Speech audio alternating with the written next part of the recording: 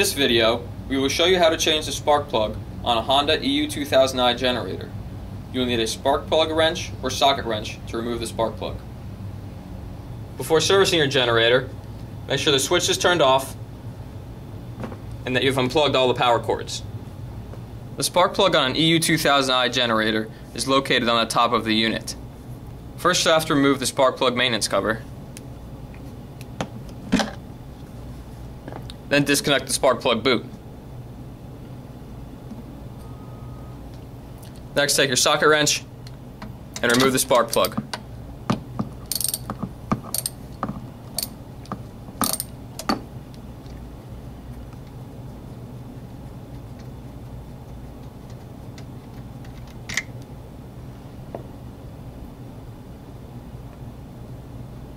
Take the new spark plug, thread it back into the spark plug housing,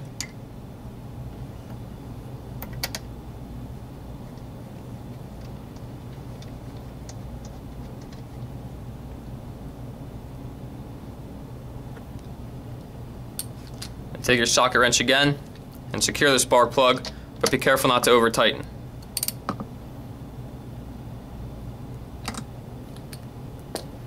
Finally, reconnect the spark plug boot and reattach the maintenance cover. And that's how to replace the spark plug on an EU2000i generator.